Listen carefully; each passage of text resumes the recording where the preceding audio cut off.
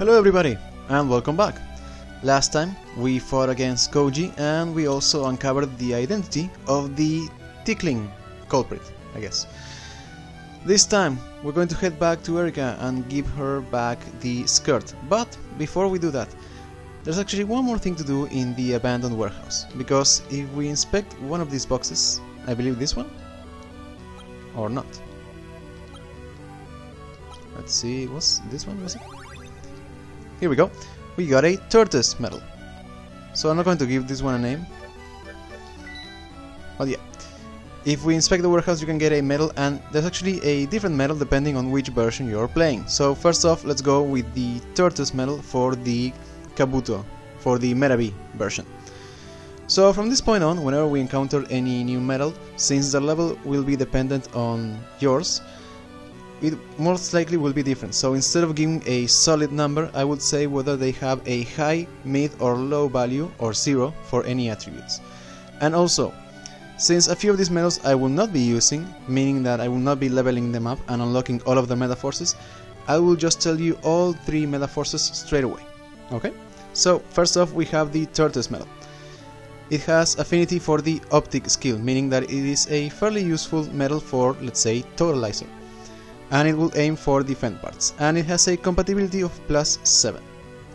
As for its attributes, it has high values in both shoot and aim shot, low values in strike and heal, and 0 in berserk, defense, support and interrupt. As for its first metaforce, it is called optic form. It targets the user, it requires a half a gauge, and it has the shoot attribute, and it will turn all meta part skills into optic, therefore doubling their damage. And one more thing to say. So you may be looking at that 40 out of 80 and think, wow, I only have to charge once and then I can use it. Unfortunately that is not quite the case. For whatever reason, even if your metaforce skill requires less than a full gauge, you still need to have a full gauge before you can perform it. I don't know why, and yes, it is rather annoying. Anyways, on to the next one. Absorb optic. It also targets the user. It requires 70 metaforce. Its attribute is aim shot, and it makes it so all optic attacks received are absorbed, therefore healing you. A fairly useful ability. And finally we have status restore. This one actually targets yourself and all your allies. It requires half a metaforce gauge, and the attribute is heal. And it will remove all status ailments from allies and the user, whether these are good or bad, so do keep that in mind. Anyways, switching on to the Rokusho version. The medal that we will obtain here is the snake medal. Its attribute or affinity for is movement, and it will aim also for defense parts, and it has the same compatibility bonus. As for its attributes, it will have high values in strike and berserk, mid values in heal, low values in defend and support, and then 0 values in shoot, aim shot and interrupt. As for its first metaforce, it is called movement. It targets all enemies. It requires 50 out of 80 of a metaforce gauge, and its attribute is strike, and it will inflict the virus bug status on all enemies. So we still haven't seen this particular status ailment. I will just say that all it does is reduce the enemy rate of success and evasion, so it can be quite deadly. And also, whenever you use a specific metaforce to inflict a status ailment, it will stay for quite a long time, so don't worry about it just disappearing in like half a second. However, enemies such as Tankar or any enemy with the stability skill is completely immune even if you try to use a metaforce on it, meaning that movement is pretty much pointless on Tankar. Up next, we have cancel movement. It targets the user as well as all allies. It requires 60 metaforce, and it has the berserk attribute, and it prevents all allies from being inflicted by the bug virus ailment. And then finally, we have Unbreakable Will. It targets one enemy. It requires 50 out of 80 metaforce, and it has the heal attribute. And it will deal damage based on the number of destroyed ally parts. So pretty much if a bunch of your allies have taken damage, it will deal a substantial amount of damage. And I do believe that it has chain reaction damage. But yeah, that's it for the medals here. Let's actually head back to the school. Actually no, sorry, we have to go back to Erika's house first. Oh, Iki, What took you so long? I thought I should give this back, and besides, I really need my pants back. It's okay, go ahead and change. After all, the incident is over, right? I'll give you the skirt back. I don't want it. Not like I'm gonna be wearing it again. Hey, you can't do that to me. I have no reason to keep this either. Well, anyway, the members of the Select Corps were pretty cool, weren't they? They just showed up and gave the Robo gang what was coming to them. Oh, really? Yeah, I saw it all myself. They were taking the Robo away somewhere. What were you doing while the Select Corps was busy beating the Robos? Well, that is... Man, you just can't be dependent on, can you? I gotta go back and start writing up the school's paper headline. You can come too if you want, but stay out of my way, okay? Maybe I should go to school too? Alright. So, I don't know why, but we do still have the skirt. And also the Robo medal, I forgot to mention it. As it says there, why is it that if I use this I can run away from a fight? So it pretty much works, I believe, like a smoke screen. You can use it to run away from combat, but of course you will consume it. But don't worry, we will be getting more of those later. So let's quickly head for our classroom. Here we are. I'm trying to write an article, so stay out of my way, is what I want to say.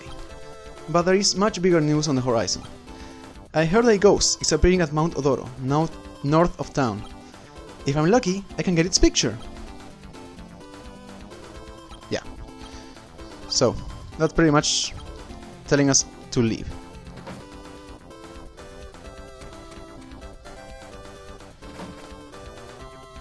Everyone, listen to me! Isn't that Spike's voice? Now what are they up to?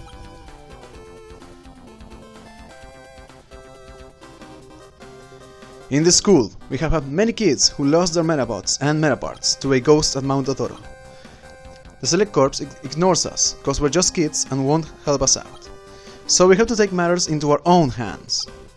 The time has come for us to take our stuff back from the ghost.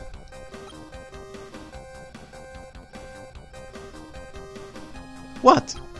You don't want to get your stuff back? You're gonna fight with a ghost? Just how do you plan on fighting? My mom always told me to stay away from Mount Odoro. Losing our Medaparts is bad, but going to the mountain is worse. How pitiful are you guys? Oh, just give up, Spike. No matter what you say, they won't understand. Oh, okay, boss. Are you listening? We'll be the only ones going to Mount Odoro. But you do realize that we'll be taking all the Medaparts that we get our hands on. Including all of yours. Got it? Wow, boss. You really said that well. Haha. Now we can take as many Medaparts as we want.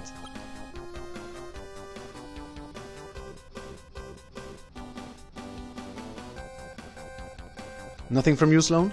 Alright.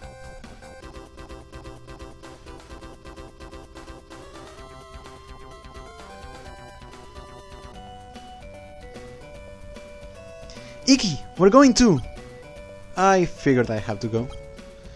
We're not gonna lose to the screws. That ghost is definitely gonna get caught on film. Okay. Alright then, it's settled. I'll meet you at the entrance to Mount Odoro. Try not to get lost, okay? And we got a town map. Erika is as forceful as ever. For now, I'll just go back home and prepare for a picnic. If I tell Mom that I'm going to Mount Odoro, I wonder what she'll say. Alright, so we're about to leave the school and we really have no reason to come back until much later on. So I might as well go over that elusive third random Metabot that we never ran into. So, Crowser Dog. Crowser Dog. It is pretty much a two-legged long-range Metabot. If you really liked Cyan Dog and you want a Metabot that is almost identical to it, really, then there you have it. Not much else to say about him, really. Though I did run into him while I was doing some leveling up, so I did got a meta part, but of course I wasn't recording that, so I figured I would go over that now. Anyway, let's head back home. How was school, Iki? Want something to eat?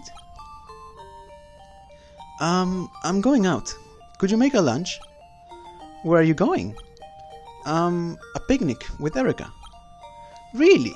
You and Erica on a picnic? No, just forget what I said. Iggy? I should just give up on lunch.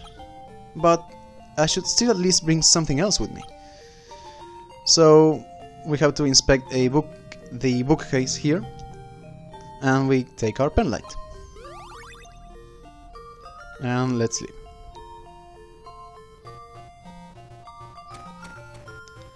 Hey Iggy, look, Mom made your lunch for you. Thanks for bringing it to me, Dad. We got a lunchbox. I got a present for you from Daddy. Holy Medaroli, a brand new Timpet.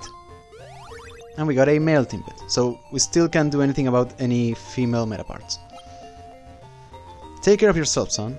Try not to make your mother worry. Okay, thanks a lot, Dad. Okay. Off to Mount Odoro. Alright, so we got our second Timpet. So before I actually build any new Medabot, let's do some exploration around town. We have been neglecting the town a bit. So yeah, as we said previously, this is Erica's house. So the three houses here, they belong to the Screws. We're not going to go in right now. And this house, well, let's just ignore it for now. But let's quickly go to the Hop Mart, because we can actually buy a few things. But you may notice that we don't really have that much money. So at this point in the game, the only real way to make money is by selling any meta parts that we may have obtained. But before I sell any, we have a few parts that we can buy. And these belong to two different sets, which I will go over right now. First off, we have Jorat. So this is pretty much a Medabot that only serves one specific function. It can use Scout. Its head as well as both arms do use Scout. It has float legs, meaning that it will have a decent speed on all fields, but it will never be quite fast, particularly fast in any. Duke, you may want to end up buying the full set, but I'll explain that later. As for the other one, Noctobat, and this is a bit more interesting.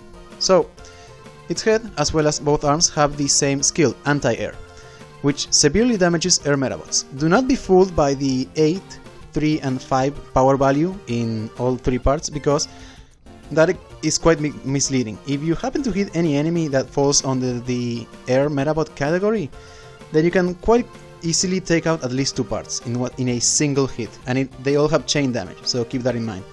And yeah, it is also a new type of legs, air. They do better when fighting in wilderness and desert fields.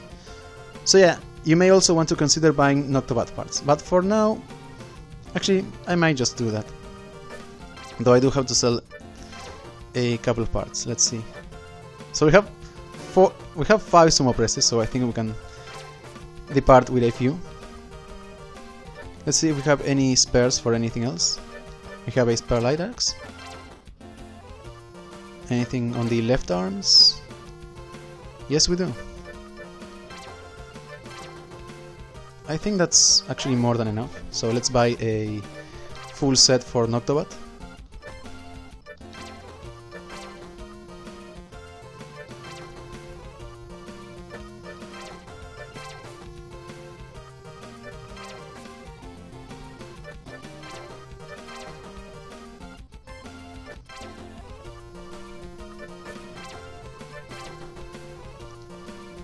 There we go. And we might as well build our Medabot. Here we have the naked Timpet. So you can just use the cursor and select parts. In this case, since usually if you have all parts for a set, all you have to do is just press start on any of them and the Medabot will be automatically arranged, for example. So we have the full set for Not too bad, but not for any of the other 3. But if you just press start here, it automatically gives us the full set. So we could equip it with either the tortoise. So no, only the tortoise. I forgot that we don't get the snake one in this one. But for now I'm not going to give it any medal, and you'll see why. Before we head north to Mount Odoro, let's quickly visit Miss Nai.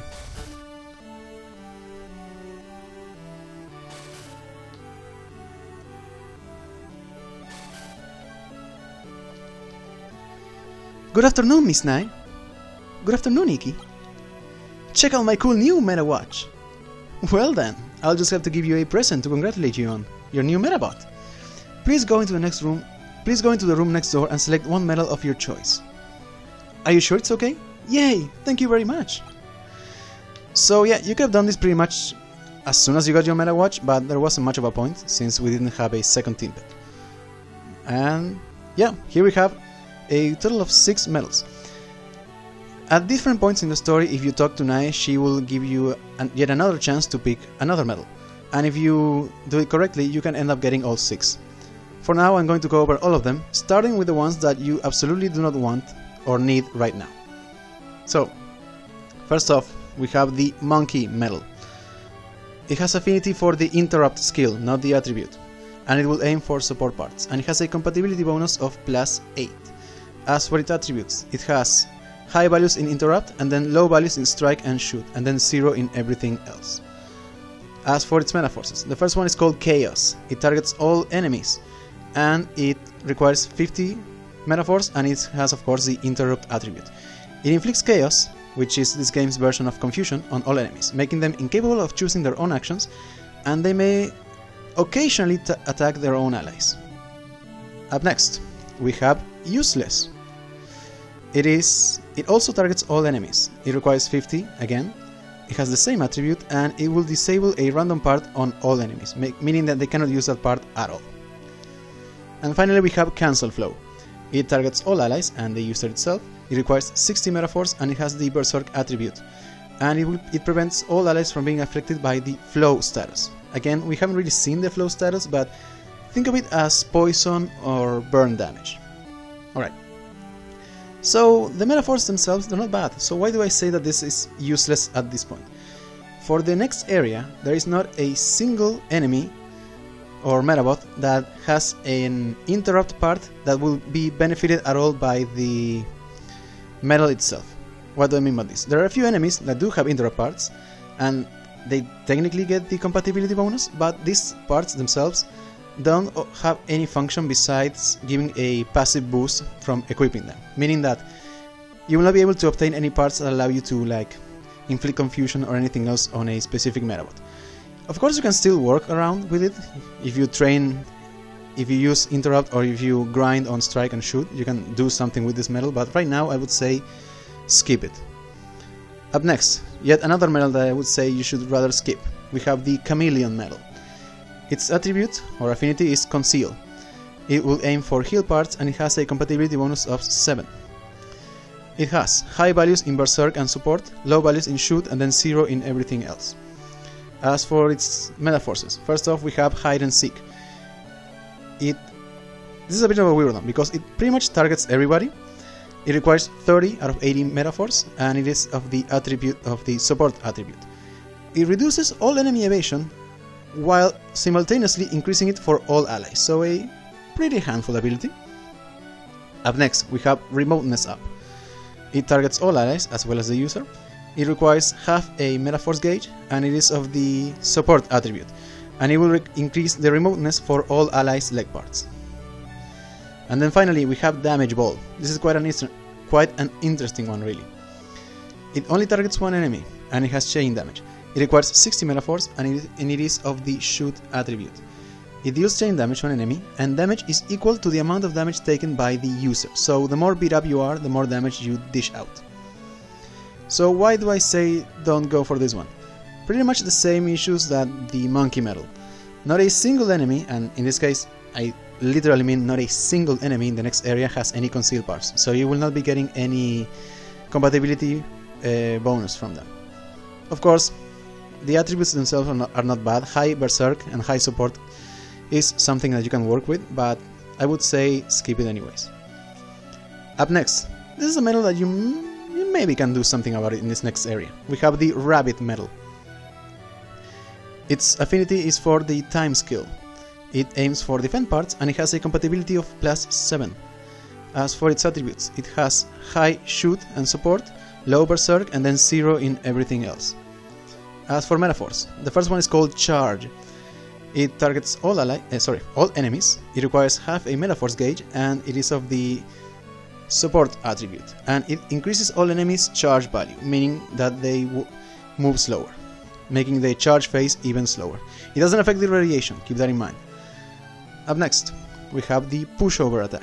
This also targets all enemies. It requires 60 and it is of the support attribute. This is a bit of a weird one. So if this takes action, if this affects any enemy that is currently during the charge phase, it will make it so once they reach the center of this stage, whatever action that we're going to perform is cancelled. And they also take minor damage. So it pretty much it pretty much makes the enemy's turn useless. And then we have Cancel Bind. It targets all allies as well as the user and requires 60 Metaforce and it is of the Berserk attribute. And it prevents all allies from being affected by the bind status. We haven't talked about this really, but it pretty much slows you down.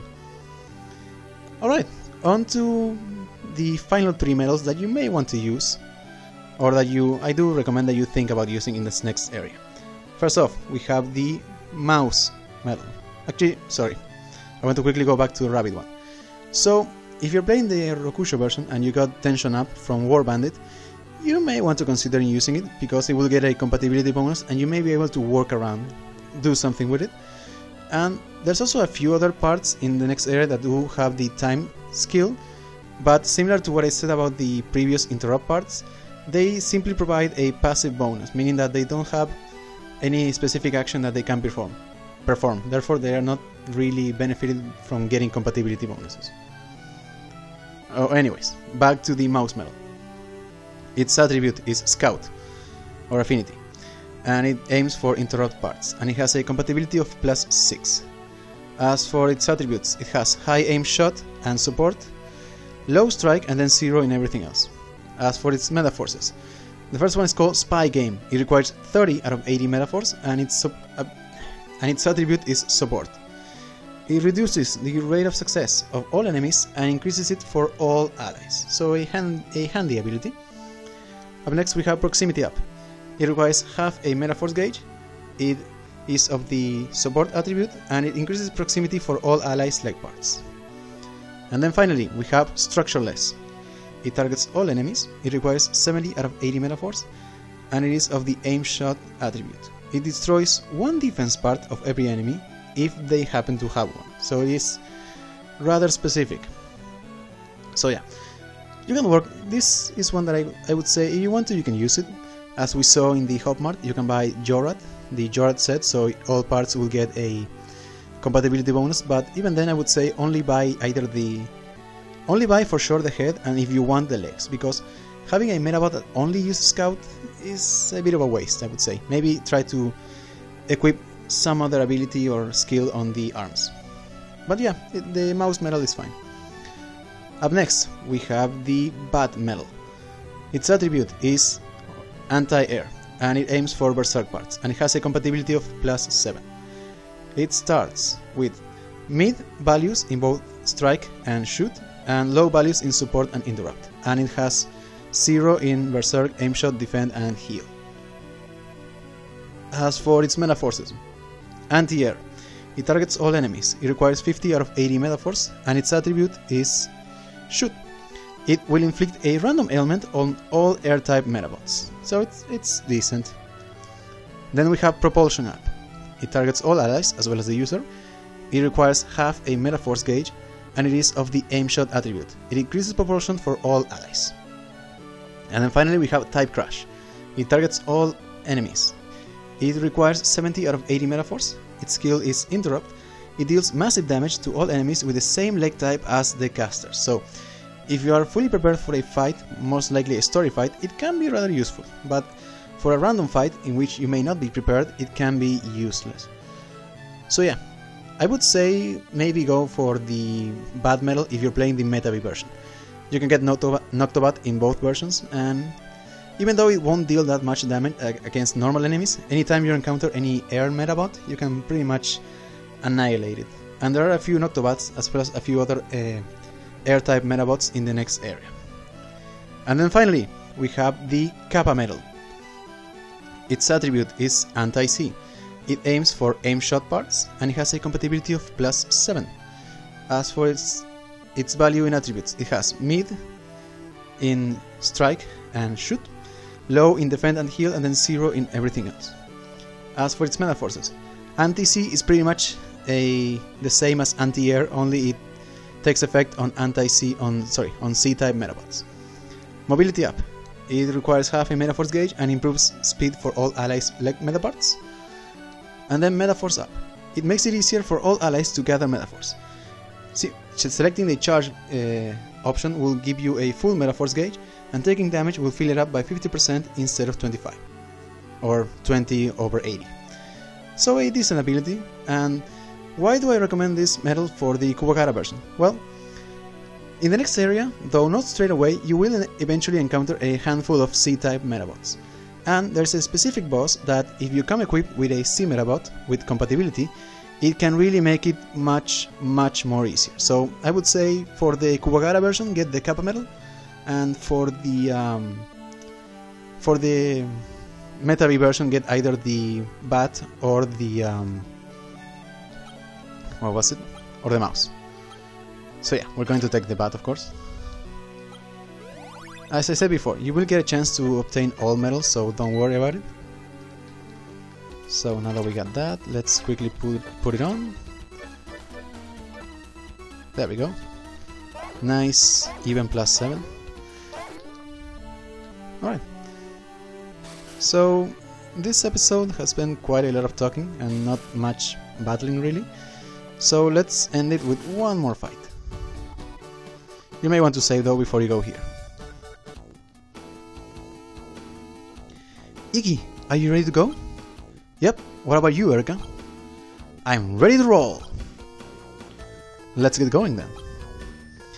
Before we go, it's time for a little warm-up.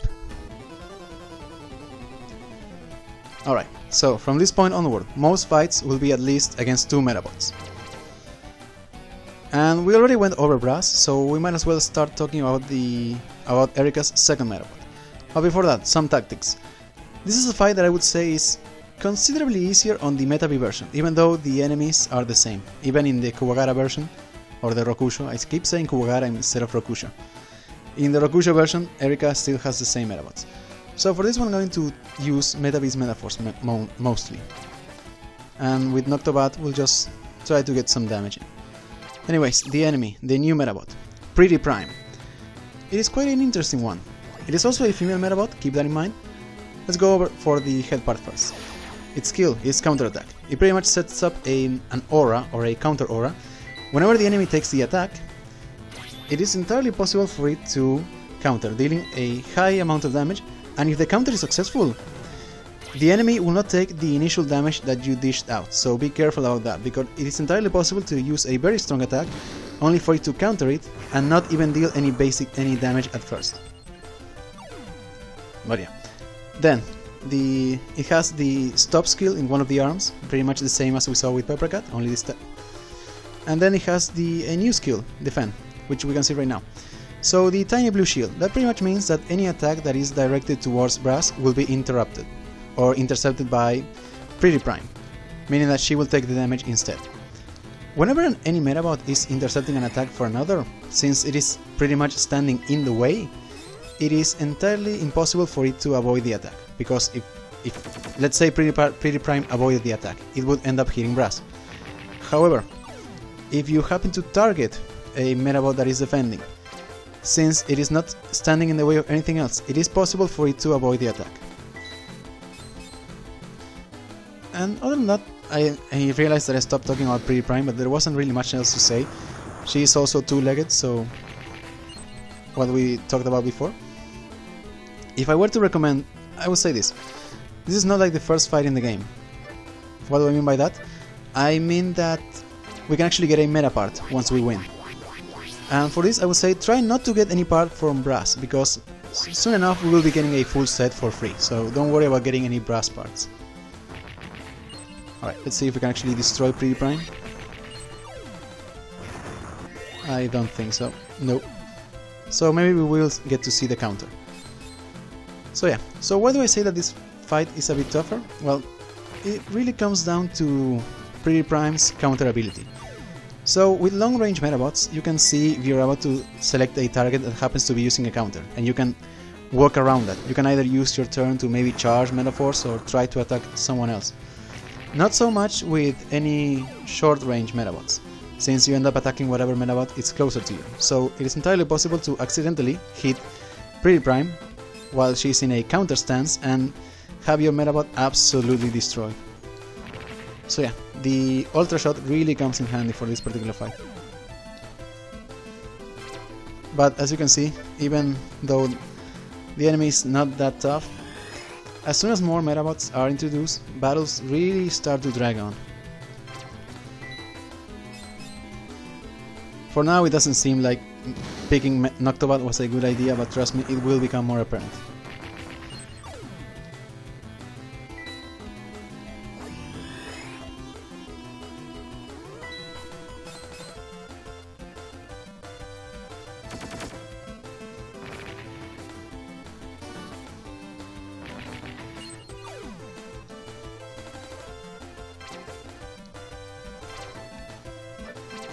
Alright, hopefully now we can actually target brass.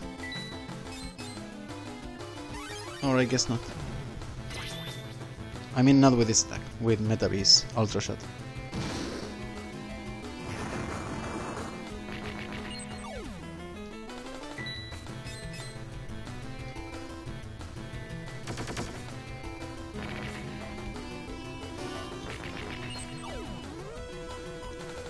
Alright, come on now. Yes. So brass has pretty low armor values. Hopefully this can take her out, please. Yes, perfect.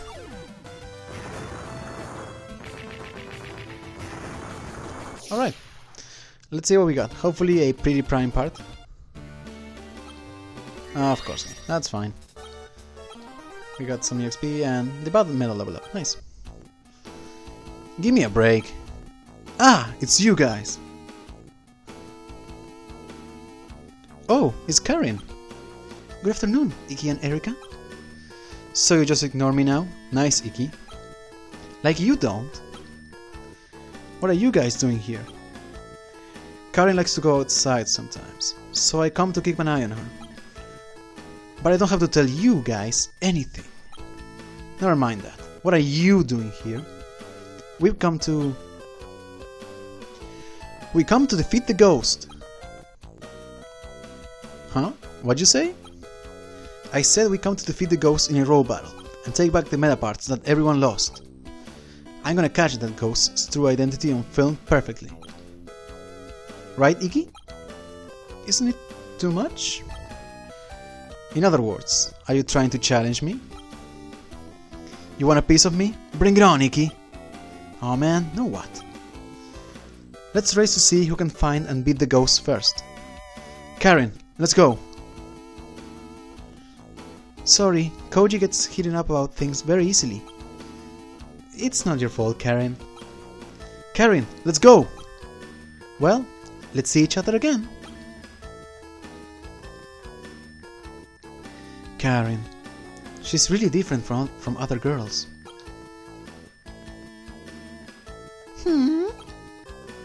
What? Hey Iki, let's go check out Odoro Pond.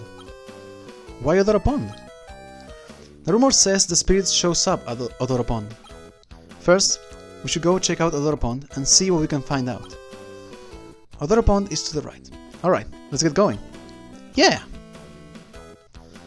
Alright, so I think that's more than enough for now.